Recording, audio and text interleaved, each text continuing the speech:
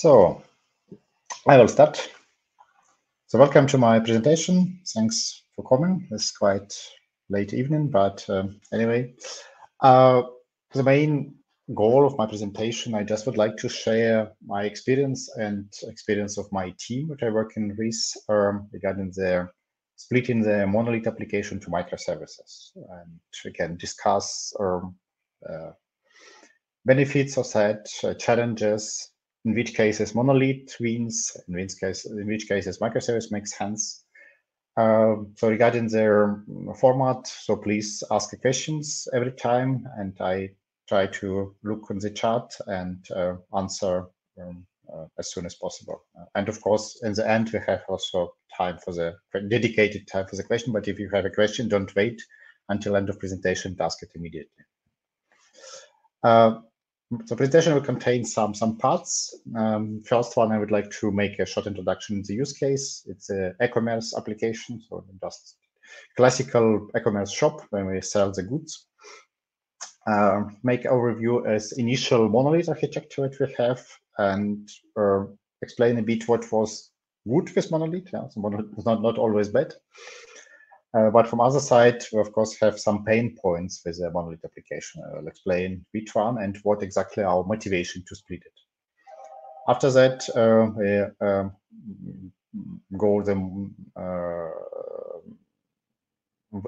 I explain a way how to refactor the system. Very important from my point, from my side, from my point of view, is that it's not happens in one step, not a big bang stuff. So we make it iteratively, step by step. And it's quite interesting how to keep the system working, how to implement the new features, but in parallel, improve the architecture and sense of microservice. And of course, with the microservice, we have some challenges, some new challenges. Yeah, that's not a free lunch, and I go through all of them and provide the options how to resolve it. And from make a short conclusion and recommendation at the end. So let's go ahead.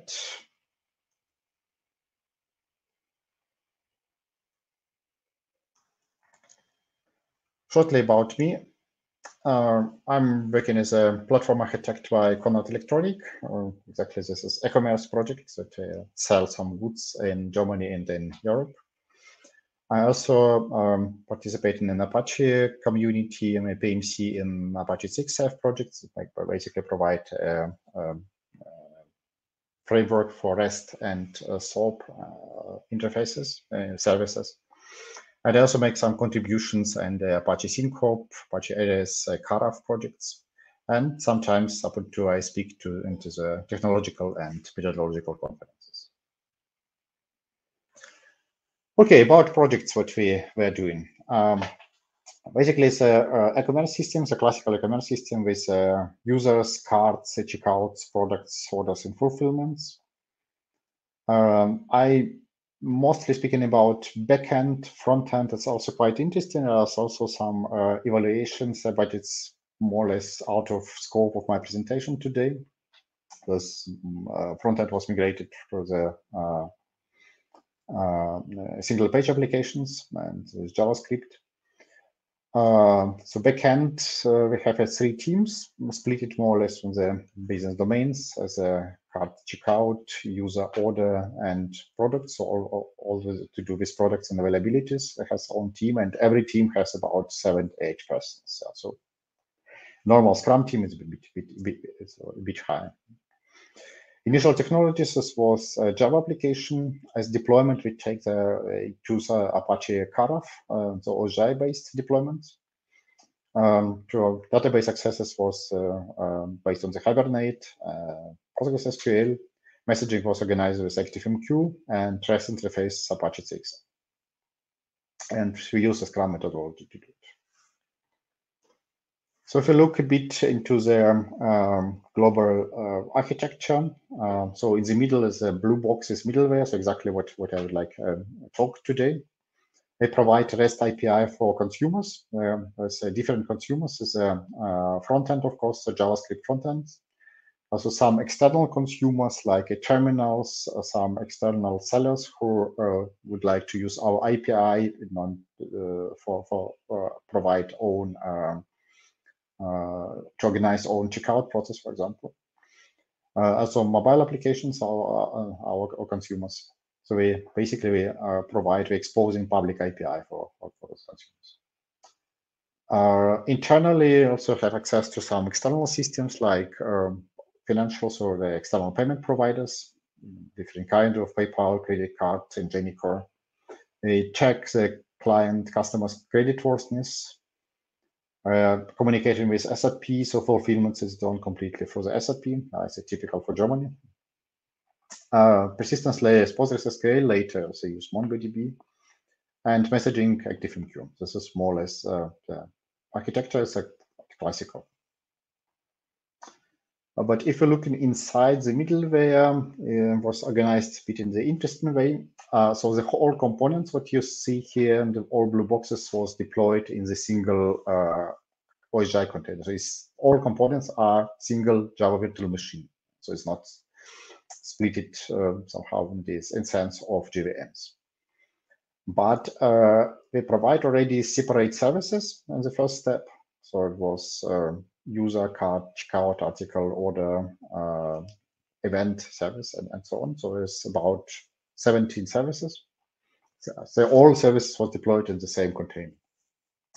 The next layer, what you see is domains. Idea of domains was that if some services has a shared functionality, we extract and put it into the domains. So this kind of reusing code shared between different services. So for example, both user and card working with a customer, and this code related to the customer is in customer domains, and the both services can use it. And unfortunately, it was typical also for a lot of projects. We have a huge core domain model where all core stuff that's used by every component, by services, also by other domains, are put it here. This was quite a huge stuff. Connection to the database was organized through the repositories, so data access object and entities. And all services shared the same entity in the same database. So it was 3 databases, but the services share them. So it's not clear split. SAP and GMS was done for the separate connectors. That's basically our initial state, what we're starting from. What was good with this architecture and why? So I still think that perhaps so starting with Monolith was not a bad solution. And the first what I would like to I observe that with Monolith it's quite quick start and very fast first achievement. You can show results very quickly for the customer. Sometimes it's in our project was very important, and so I think the start point with Monolith is not bad, so not always bad. Second, it's quite simple to build and deploy. So we have single containers, we have single repository. Okay, but we have some multiple repositories, but it's still quite easy to build the stuff and deploy with a Monolith application. Monitoring was also, because it's also a single container, we put some GMX metrics. You can observe memories, the memory CPU. You can observe the thread state. It's still single container, and it's quite easy and quite simple.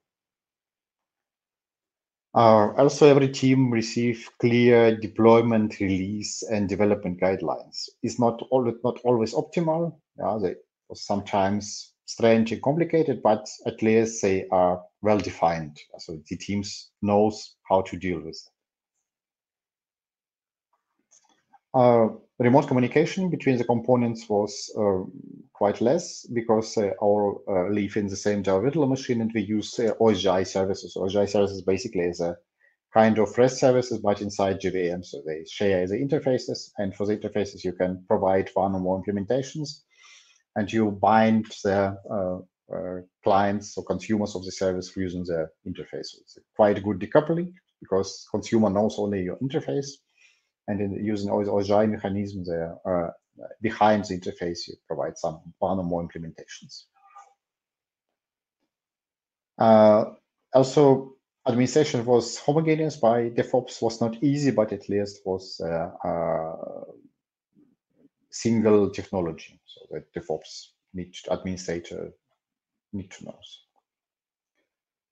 This is basically the benefits what we have as Monolith. It just helps us to achieve result in some months, or not weeks, but in some months we can have first running services and mine the clients, provide the API, and this was really quick start with it. From other side, with the time, especially with the time, when the team grows and code base grows, we see also some pain points, let's say, in the Monolith. What exactly was the pains? First observation me was that the migration of the new software, so upgrade, was quite difficult, and it takes a lot of time. So we plan migration for new Java for months, and it takes weeks to prepare it, and a huge synchronization alignments process, because you either migrate the whole monolith, so all services, all components for all teams, or nothing. Yeah, so it's very difficult to somehow to do it in an iterative way. The same with upgrade of the Hibernate versions, Apache CXF. It was a very big action, very painful actions, and takes a lot of time. Sometimes people even say, keep it the old version, it's running, and it's good. Yeah. This is the first observation what I have. The evaluation of new technologies and introduction of new technologies also becomes difficult, because it's always a danger to break something in the other team if you bring the new shared components. The services cannot be scaled independently. So you either scale the whole stuff, so the whole container with all services, or nothing. So again, is we put, for example, with a Conrad Electronic, we have in the before Christmas time, about factor 3 of the traffic in the shop. But we organize some additional instances for the container, but we cannot do it individually for the services, so it's not possible in the Monolith. Also, it's painful or even dangerous was that the whole services share the common HTTP pool and database connection pools. So if something happens with one service, for some reasons, there are a lot of threads waiting for processing in the pool, and pool is exhausted very quickly. So very often we see, because of problem with single service, with one service, all other services are not reachable. Yeah, so the whole container dies. And the same with the database connection pool. So as soon as all services share the same pool, if one table, a special process has slowed down, or for some reasons forget to indexes or something like this, so the database pool is exhausted very quickly, and all services suffering because of that. Also, it's quite easy to break the whole container for other teams. So if one team has a wrong deployment, make something wrong, the whole container is not starting, not go up, and all teams need to wait for the test systems, for staging system, and it also happens sometimes on the production that because of some mistakes, we just have no kill the whole instance of the with all services. Also, I observe that because of complexity of deployment and complexity of the monolith, the container, the development cycle is quite long. So especially if you don't deploy it for some time, some days, and development go further, you normally need to invest a quarter an hour or 20 minutes or even half an hour to give to get the working environment. and to start deploying your feature and to test it. So between feature is ready on your development environment and is deployable locally and testable takes about half an hour, 15 minutes. But of course, slow down the deployment. And of course, the common model support, the shared stuff in the code was very painful. Yeah, so it's easy to break it. There's a parallel modification for different teams. Different teams have different ideas, and to synchronize this is quite difficult. And I also observed that if you persons common in the project, so learn the monolith stuff, deployment, interdependency between the monoliths is quite long and quite difficult. So this is basically our motivation that we should change something in the architecture. Again, that's not mean that architecture is wrong, but after some time, the project evaluate and the architecture should be adapted for the new situation. So I just classified as a table what kind of problem we have with monolith. Keep it up to date with software resilience because of a lot of shared stuff, especially pools. Shared deployment, when you can deploy and break something with, for other teams. Development cycle becomes so long. This is the most critical problems. Less critical was that innovations takes more time to come in the project. Scalability, that you can have scale service independently, you can scale all the whole stuff. And code quality, code-based best practices is sometimes hard to follow because a lot of people modify the same model. This is the pain points. Yeah, this basically was our situation. And at this point, we think about that we should change something, and perhaps we need some smaller parts, controllable parts, and they need more independency in the teams.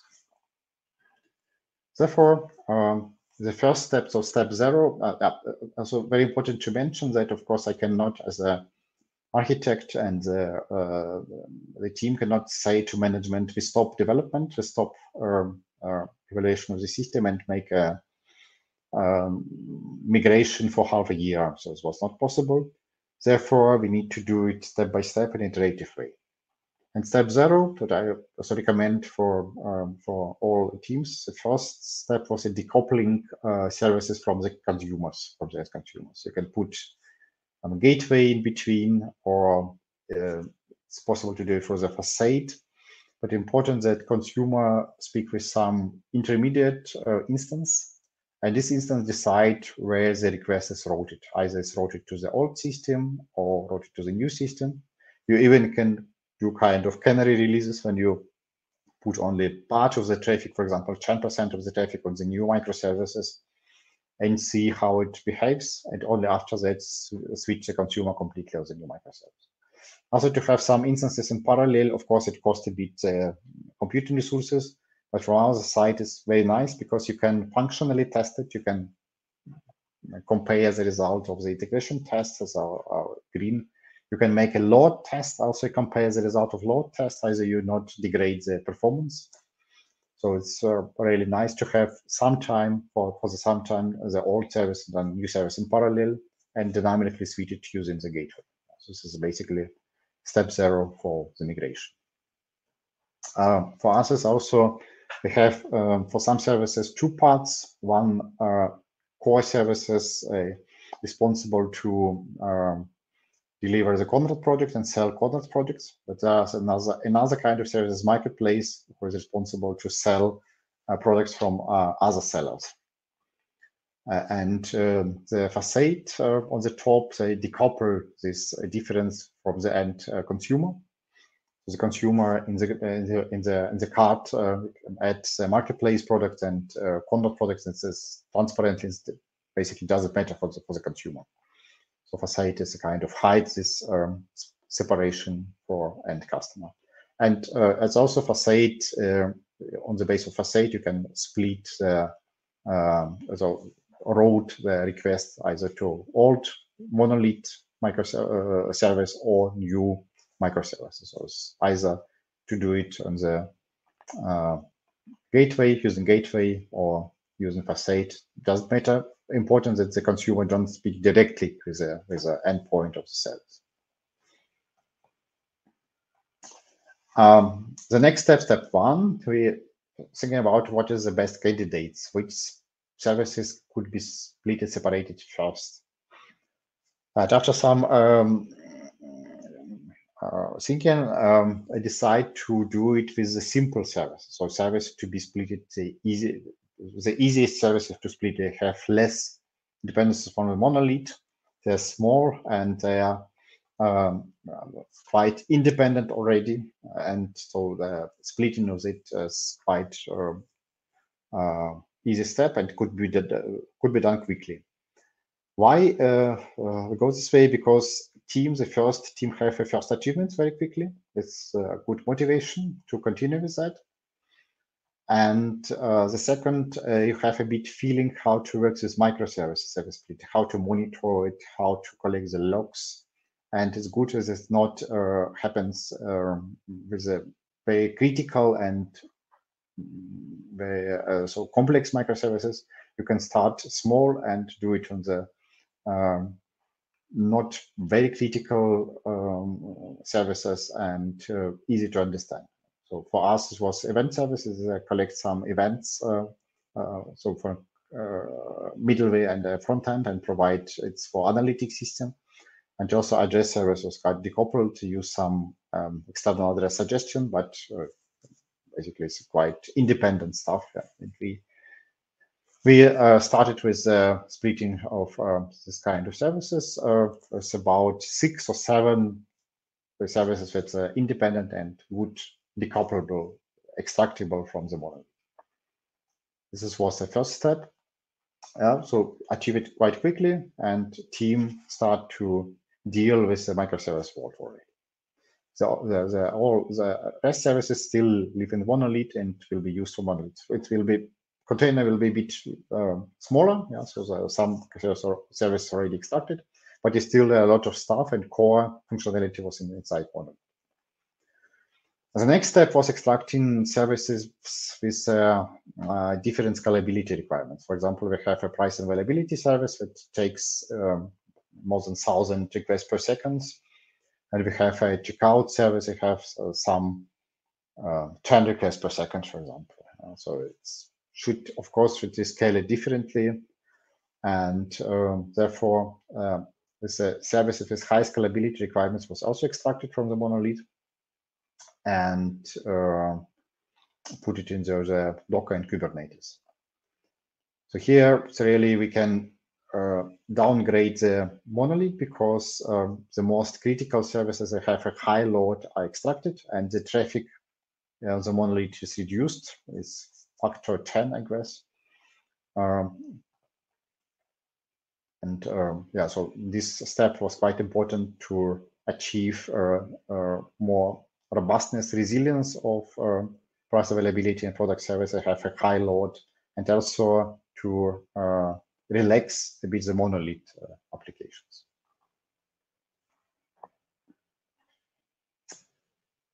The next step was a bit not extracting the microservice itself.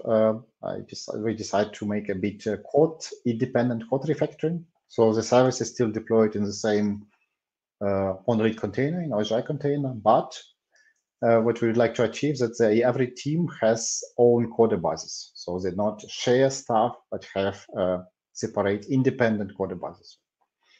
And way to do it was quite simple. Just really copy one-to-one domains code into the vertical teams. So every team received just own copy with of domain with other package name of Java package, but with the same functionality. So it's a very strong violation of dry principle. So don't repeat yourself, because we duplicate a lot of code with this step. But achievement was that every team start to work with the independent code bases. So, and the fact that we have duplicate some functionality for me, it was less important as independent from the team code. And every team start to refactor the domains, throw out the stuff what they don't need, gradually improve the quality, try the new technologies a bit, and try the new code practice. And basically the team can make with domains what they want. Core domain was extracted a bit another way. Also, it takes all business functionality and put it in the relevant verticals. And the rest stuff, the technological, only technological and technical stuff, is was preserved as a shared library, but they have kind of this library have a kind of third-party own life cycle, own release cycle, and we just interpret as a third-party dependency for us. So in spite of that, every team has their own code basis and could work independently, but still deploy in the same container. So they still, all problems related to the container is there, but the code basis was split. The next step is still in progress, is not finished now, to split the more complicated core business services. So there's a user service, card, checkout, and order service. So every service will deploy it in the separate container in the Docker, and so run in Kubernetes. But very important, I decide also for this step to keep the shared database. So it's also a violation of the microservice principle that basically every service could have their own storage. But for us was very important to have new technological basis as soon as possible and mitigate problems related to the common deployment. And only shared data was also a bit pain, but not so hard as the technological. Therefore, I decide to split it first on the code basis and only after it on the database. So we can debate. So for some people have other opinion, but for me, really, this situation was a more pragmatic and a quick solution to go this way. So after this step, we have separate the core services, still indexes in the same database. And the last step is also not finished, but it's very important to do. Let's split the databases also, so that every service becomes own database. So before, for example, we have even share on the table using the foreign keys. For example, card service has dependency on the user. So the card table has dependency on the user table, and to use database join to receive this information from the table. After that, every service becomes own data, and it's not possible that one service directly accesses the data from the database with other service. But the card service still needs the information from a user, or checkout needs information from the order. How we do it, how we organize it, we use the two different approaches here. The first is just user service, for example, provide necessary information through the API from the REST API. So instead to going directly into the database, card service asked necessary information from the API, and user service provide. So it works quite good if the information not changed very often, and it can leave with some performance penalty because of course, the remote access for the REST API is a bit more slow as a direct access into the database.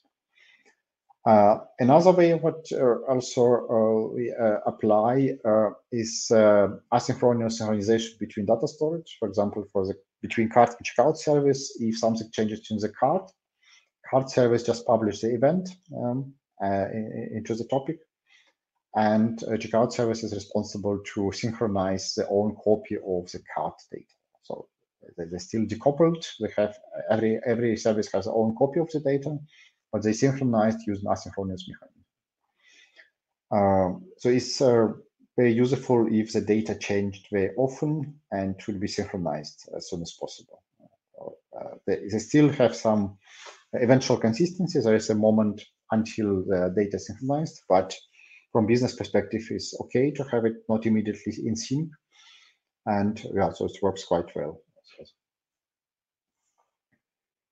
So it's basically the first, the last step of the extraction of the microservices, and target view was that we have deployed the services into Kubernetes cluster in the pods, and every service has own database tables. So they don't have shared tables in the persistent storage. This is our target view. Of course, with the new word, in the microservices, what I said is not a free launch. We have some challenges. We have some technical challenges and also some organizational challenges. Started from the technical challenge, it's absolutely necessary to have continuous delivery in microservice world, because in Monolith you still could have some manual actions. But in microservices, when it's really 50 or 100 microservices, it's not possible to do it manually. So it's absolutely necessary to have a CD. You need a monitoring solution, of course, because there are a lot of instances of microservices, and very important to have overview and have alarms and some kind of signals if something goes wrong with services. And diagnostics, you need to find out what exactly is the problem in the system.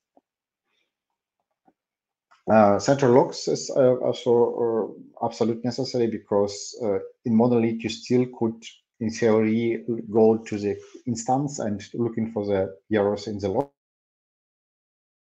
of instance. In microservices world is not really possible. So you have some hundred of instances, and logs should be centralized and provide Elasticsearch possibility on that. Message tracing and debugging becomes also very important, because before we have a lot of local interfaces, so local communication from the local interfaces inside the same Java virtual machine.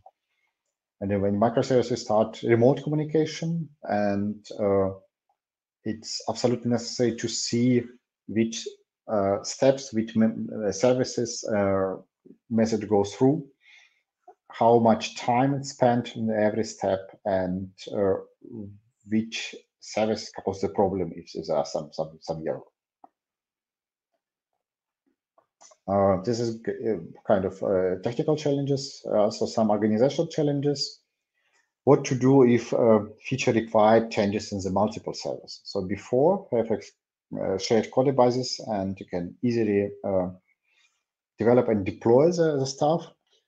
Now you have independent deployment cycles for the teams, independent plans, but sometimes for some features need to implement some features, need to change, to apply the changes in the different microservices, how to deal with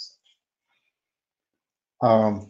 Also, we face sometimes that the microservice was split in the wrong way, so too fine-grained sometimes, or just incorrect. And also, team responsibilities was not optimal. Need to update it, change it. Also, the release cycles and central quality assurance need to be changed, because before we have a fixed releases, I guess once per 3 weeks or once per month. We release all components, deploy it on the staging system, and say QA, yeah, now you can test the release. And after some testing phase, deploy it on the production. With microservice world, it doesn't work, because every team responsible for a test and deploying the microservices, and they could do it every day or even every hour. So the old style that just doesn't work. And also sometimes was difficult to say in the product, which is the production state, what features are implemented, and either feature is completely deployed in the production or not.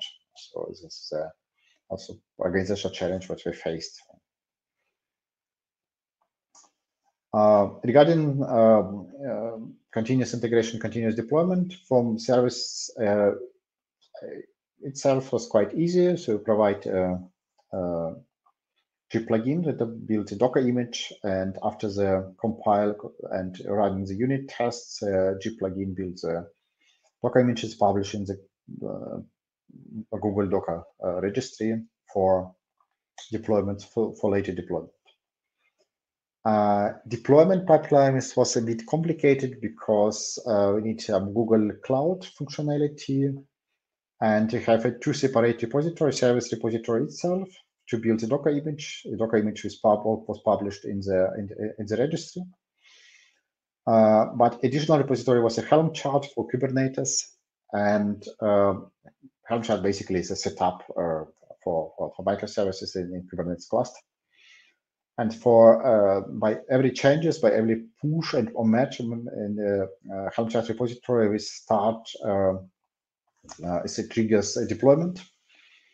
The first repository should copy it in the Google Cloud repositories, and using the Terraform deployment image, deployment script is deployed in the production in the Kubernetes cluster environment. And Terraform is also responsible to apply environment-specific variables. So if some settings or variables are dependent on the infrastructure, they are so Terraform is responsible to apply it. Important that really for every push or match, the whole pipeline started, and at the end we have deployed stuff on the Kubernetes cluster, and we can start integration tests. So it's very important to see this integration test, either your commit, your deployment was successful or not. Our monitoring solution, we are using the commercial product Instana for that. Be able to monitor everything and what technical parameters of the Kubernetes cluster ports, and also can trace the messages, see which services has a problem, or persistence layer as well. You can enter the ID from the log and see the whole round trip of the message, the whole span. For login solution, we just use flying bit parsers. So every service just runs the logs in the stdout, and flying bit parser extracts some important variables. For example, how long operation takes, what is the service operations. That's easy to after that easy to use this variables in the gray log search in the the search in the central gray log. So it's elastic search. So the whole system was basically placed in the single, so accessible from the single place, from the single command. So you put some span ID, you can easily see what happens with the message. See also some variables here already extracted by flying bit, for example, what the service operation was, a get card, what is the span ID, what is the service class that's implemented, and so on, how long it takes. So this was 3 milliseconds in this case. For tracing, we use a proprietary solution. So every service has a JAX-RS filter that generates a span ID, and every log includes a span ID in log statement, and the client propagates span ID for other services. Yes, this looks like this in the log. You see the corner session ID as a session from the browser. You can trace it. And marketplace request ID is a kind of span ID. It's stays the same for the whole message round trip for all services. So facade services and persistent layer, you will see it.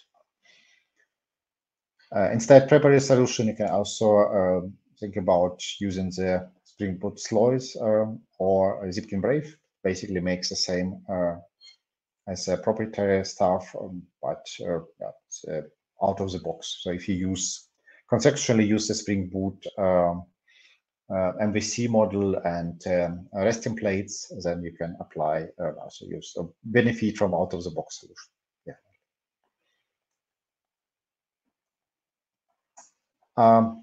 How we resolve some of the organizational challenges. Features which span multiple servers, very important to work in compatible ways. So, as far as you don't break the other teams, you can implement the software and deploy it, and even deploy the production. Yeah. So communication between team, of course, is also important. And also, lesson learned for me is that if there is too much dependencies, so perhaps you should rethink a bit the boundaries of microservices and split it in another way. So if every feature requires changes in a different microservice.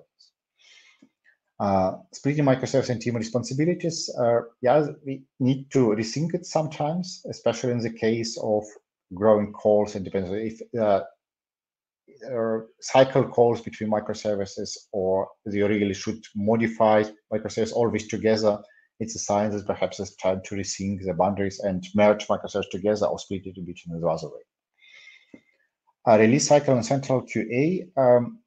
Here it's quite important to understand that the team not responsible anymore just for produce the software, to develop the software and put it in the test system, but you really team the responsible for production. So the microservices is your product, and you're responsible to release it, deploy the production, to monitor the production, fix production problem, and you wake up if something happens in the night with your service. So this is really completely team responsibility. It was mind changes quite difficult in this case.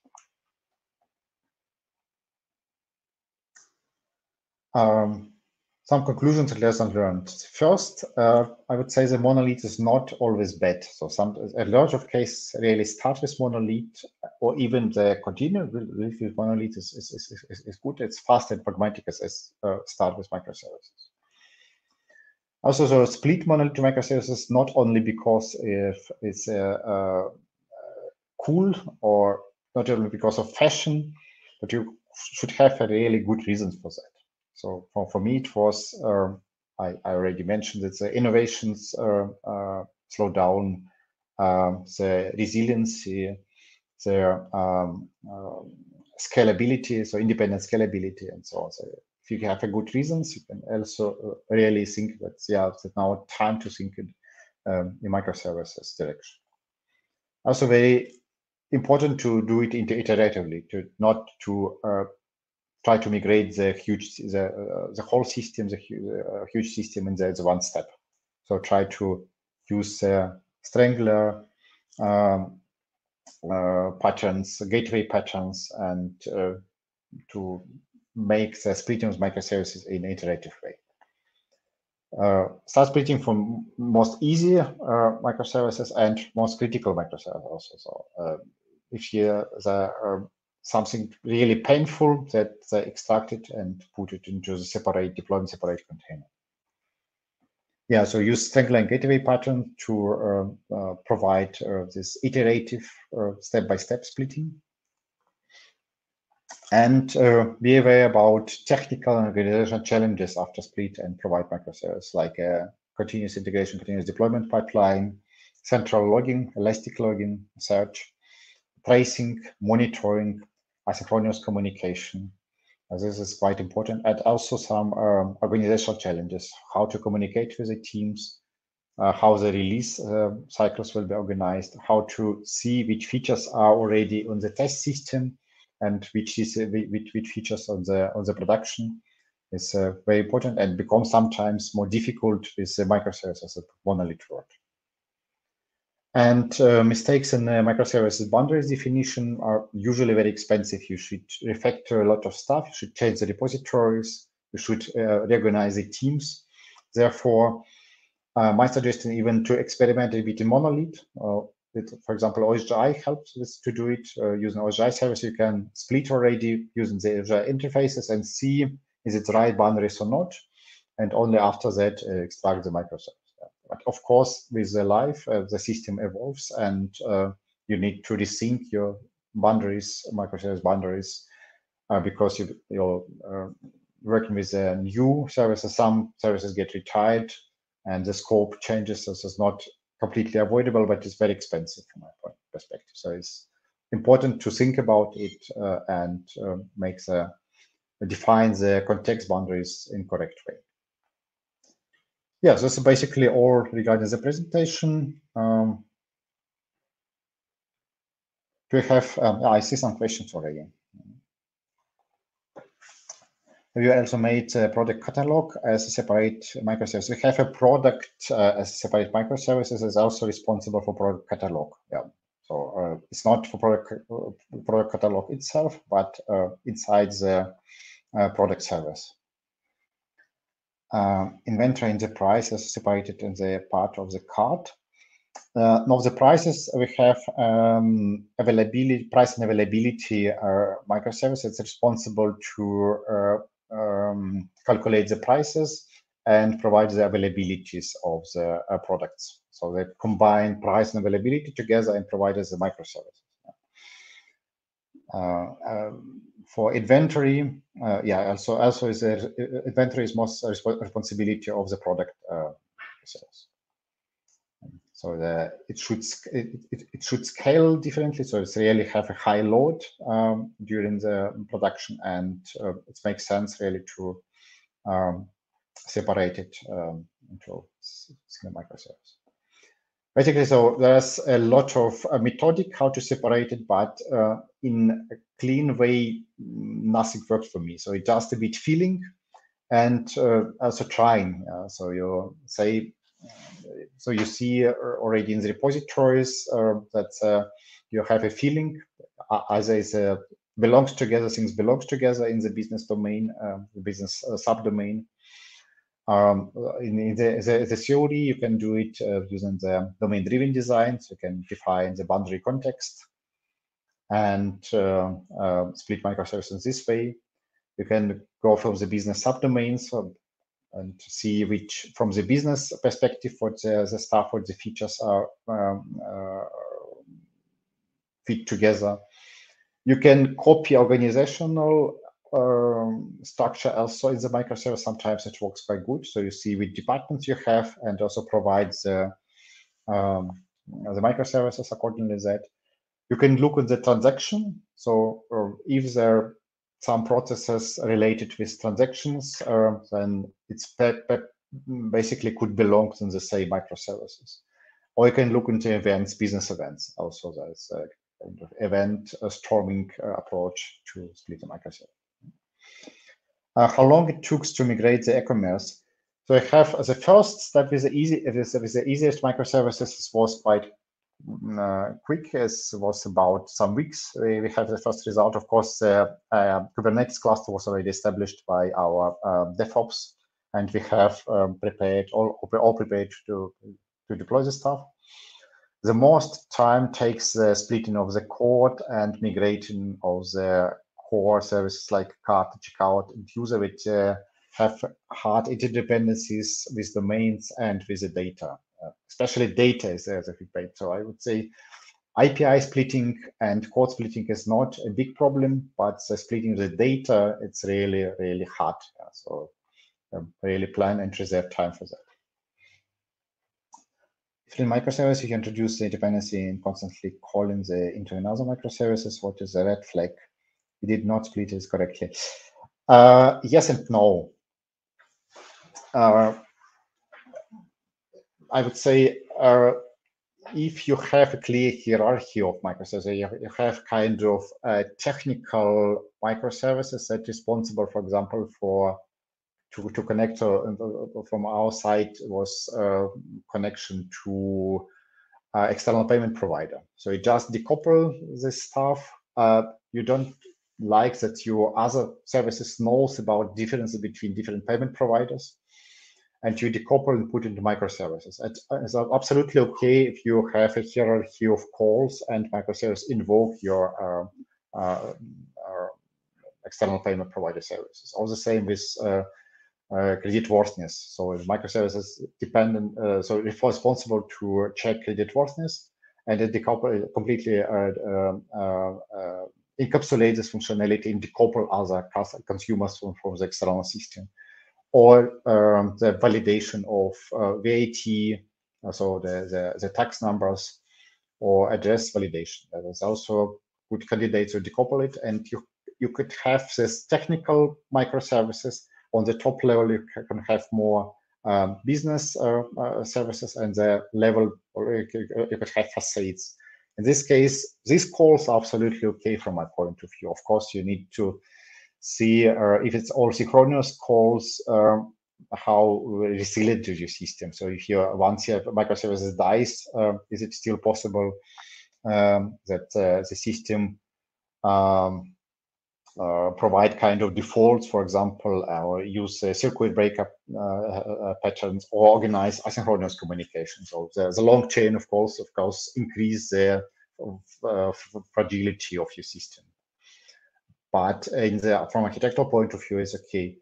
The problem is when microservices on the same level have some interdependency. For example, the card service needs something from user, and user needs something from the card. This, for me, is a bit red flag already. Yeah? So perhaps functionality was not split correctly. So the calls in one direction is okay in hierarchy, but kind of cycle calls is normally not a good sign.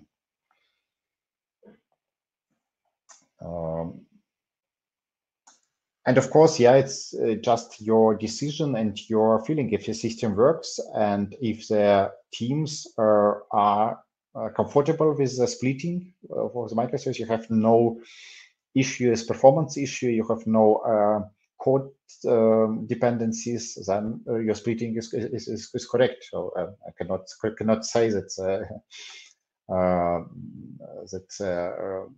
there is only one way to split it. So it's a bit trying process, playing process, experience, or collecting experience. Unfortunately, the errors in the splitting microservices is quite expensive, but it doesn't mean that you cannot change and you cannot improve the system. And I would say absolutely sure that you, after some years, you need to rethink the microservice boundaries and you split in another way. Yeah, so validation service, exactly. Yeah, so we have also, for example, tax ID validation service that encapsulates the stuff. And so normally, if you work quite long with the system, you have already feeling, yeah, perhaps this part is a component in the monolith, but it becomes so huge, and it's have quite clear interface API, quite clear task. Yeah, so you see that the responsibility is quite clear, and perhaps there's a time to extract it and provide a separate microservices, and it will be supported by separate team. So this is a criterion. So there are some formal criteria as well, but for me, it's also a lot of feeling and a lot of experience feeling.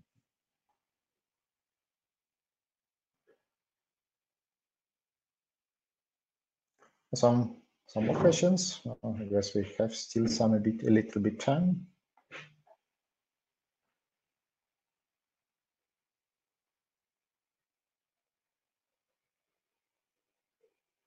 So how long it took. So I would say that the process is still running and not finished, but exactly because it's an iterative process, you can do it. You can spread a bit on the time.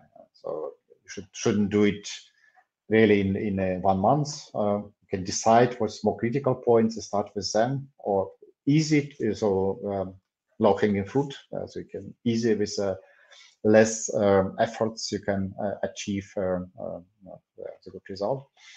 And for more involved, more complex stuff, you can spread a bit with the time. So it's this iterative approach helps also quite good, and also helps to motivate to convince the management to do it, because you say, no, we continue to develop the new features, monolith system, but in parallel we achieve with our refactoring, our architecture changes, we achieve resilience, we achieve performance, we can scale system differently, we can decouple the teams, we can, for example, give some services for outsourcing teams as well. So it works quite well with microservice world.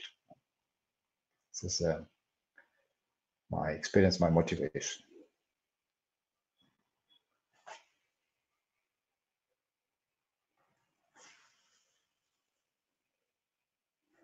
So, any other questions? Perhaps you can share your experience with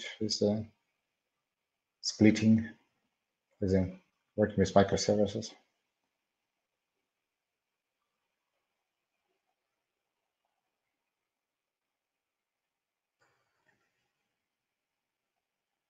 Okay, if not, so I would say thanks a lot for your participation, for good questions. And yeah, we can also meet in other sessions, and also available in LinkedIn. Just drop me a question, or you can make a short session if you'd like to discuss something regarding microservices, because it's really my passion to to work with to change the architecture and see how the architecture improves the team motivation and improves their